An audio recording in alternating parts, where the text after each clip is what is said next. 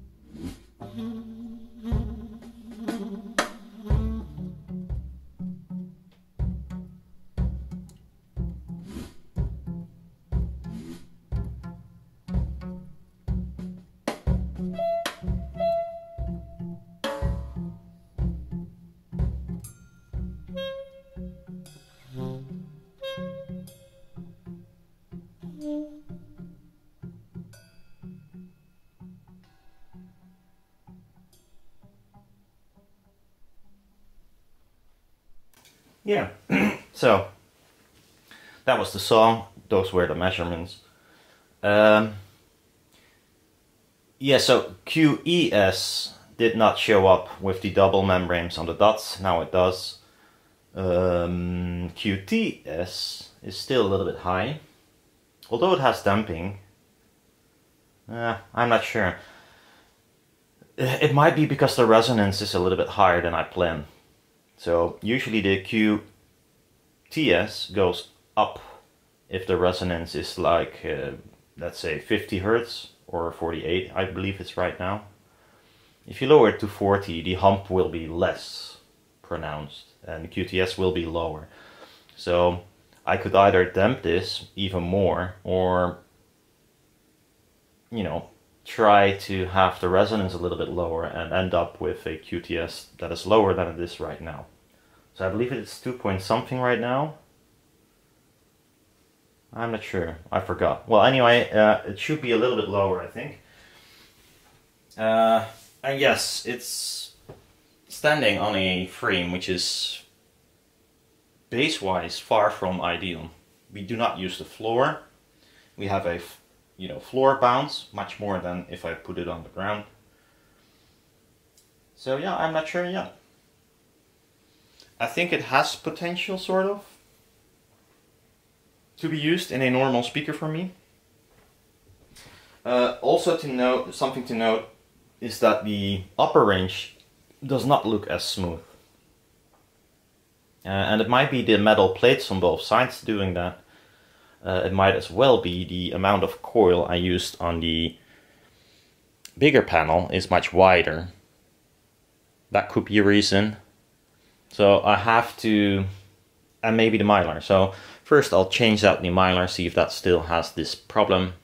Then I might make the coil wider, see if that makes the problem go away. If not, then it's the metal and just the whole construction being in the way, and then it is what it is.